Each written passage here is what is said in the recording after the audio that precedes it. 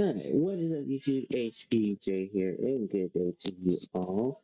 Today we're taking a look at the latest information from Houses and Dragons as another monster exchange monster will be joining the lineup next month. So for the new year we have Sakura Dragon, or Sayuka Dragon. I constantly pronouncing it correctly, so I do apologize. But yes, she will be joining the monster exchange. Yeah, Sayuka Origin or Kirin, or yeah, is it? Oh, Kirin Sakuya Origin. She will be joining in January, and this is a crazy thing. Normally, we would get two monsters for this monster exchange, but what they're doing is they're going to split these two apart.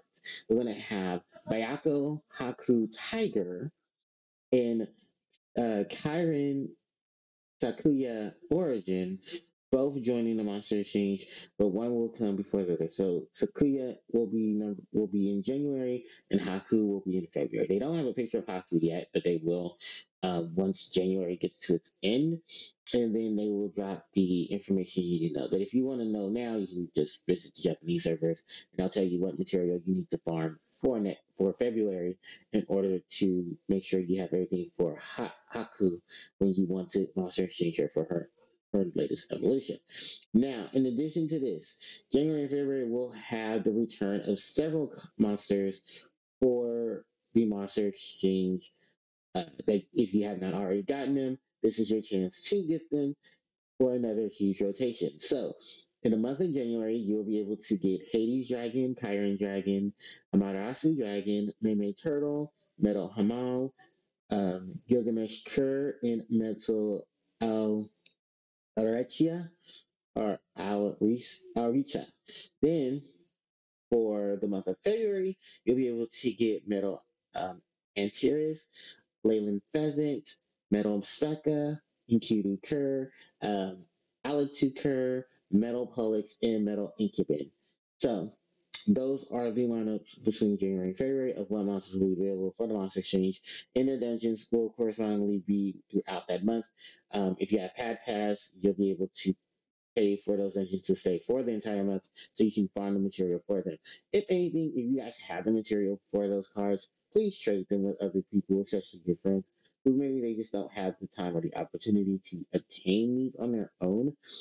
So if you have any extra material like like for instance, if anyone's watching this video, I'm looking for the phoenixes so I can make my Leyland Pheasant so that Leyland Pheasant can be on the team with on the fire teams that are currently doing extremely well right now. But if you don't have that, there is a dungeon going on at the time of recording that you can farm for the Phoenix, and I believe there is a couple of dungeons in the technical um, slot that you can easily go and get these. Now, with that said and done, those are just some prime examples. Uh, before I go any further, yeah, just make sure that if you guys have extra and your friends are looking for the extra, let them know there's discourse and everything for that. Now, let's move on to Sakuya Origin. Sakuya Origin needs super reincarnated Sakuya, 2 emit metal black, 5 glimmering Kaiurin Emperor Fugen, then 10 mythic mask, and 30 dragon seed. Now, you can easily get Fong, uh, incarnation of Kai Ryu Fong from the technical dungeon Paradise of the Holy Beast. This is by far probably the easiest way. You can not only farm the mystical masks that are there, but you can also farm Fong from that dungeon. And I've already gotten like 6 Fong, so no, 10 Fong, because I'm going to be using Fong for both Sakuya Origins uh, main card and its evolution. The Mystical Master Course you can find on the weekday dungeons for Wednesday, the expert mode for the Room of Mask, and the Dragon Seeds are actually on all the floors for the Thursday dungeon, so you can easily farm them. But the best way to farm them is, of course, the first floor, which is the intent floor for uh, Thursday's dungeon. Now, with that said, let's talk about Sakuya Origin. Sakuya Origin is God Dragon type. She is light water, and she comes with super gravity, voice, awakening, two super four attribute combo awakenings, one super immobilized, two super skill boosts, one super bind resist, and one skill bind resist. Now, for her active skill, she has Kirin's Advance. 30 times attack and actually reduces enemies with 4 plus combos when fire, water, wood, and light attack at once. 1.1 times HP for God type. For her active skill, she has Kirin Origin Gleam. At a max turn of 6, all of the ally skills charge by 2. It uh, reduces enemy damage and remaining HP by 20%. This skill then evolves into Kirin 4 Origin Gallop, which is increases this ally's damage cap by 7 billion for one turn. Removes all locks and then changes orbs to fire, water, wood, light, and hearts. For her super awakening, she gets a super skill boost, a super blind resist, and a guard break. Now, for her weapon assist, Kirin Sakuya Origin's Earring, it is God typing like attributes with 4 times skill, or 4 times skill, 4 times 4 attribute awakening, equipped with 2 team HP buffs and 1 skill boost. For the active skill, Kyron's Bestowance Dance for Gleam. Reduces enemies' HP by 30%, unlocks all orbs, and then changes orbs to fire, water, wood, light, and heat and heal. So this is actually a really good thing because original Sakuya does not have a orb change. The only Sakuya that has an orb change, to my knowledge, are the Sakuyas that come from special events, or the Sakuya that is an evolution from what is it? Oh, the story mode in the game. So this is a nice inclusion to it because I've always felt Sakuya definitely needed the board change since she was the only one out of the group that didn't get a board change. It's very odd, and I was glad that her advanced form from the story mode did get uh, a not a chapter. Well, it did get a chapter, but it got a evolution that does board change and still does the whole reductions and this and that.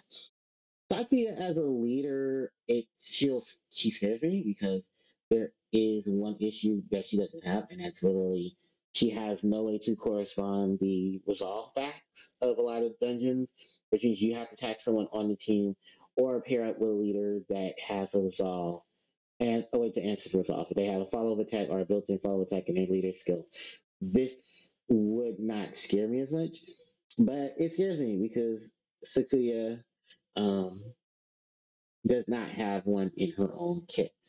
So I'm most likely going to be using Sakuya as a sub, which I feel like she'd be a great sub. Two turns of haste reduces enemies' HP by 20%, which is great because you can get through some gravities, and then getting a full board unlock and board change to water, fire, wood, light, and heal, which is really good corresponding with Sakuya because, of course, that's the 4 main attributes of each of the characters in the series. Leyland, Haku, Meme, well, except for Haku, because Haku is purple. She will get dark orbs. There isn't any dark orbs being generated by Sakuya, but Haku herself is dual attribute, so this actually will play out in her effect for things. Unless you're playing like regular Haku, the regular Haku wouldn't have much.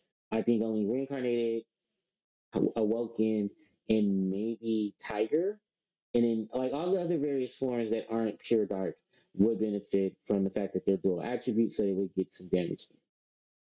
But yeah, this is a really good lineup for her overall. I think she has a really amazing skill, especially on rainbow teams.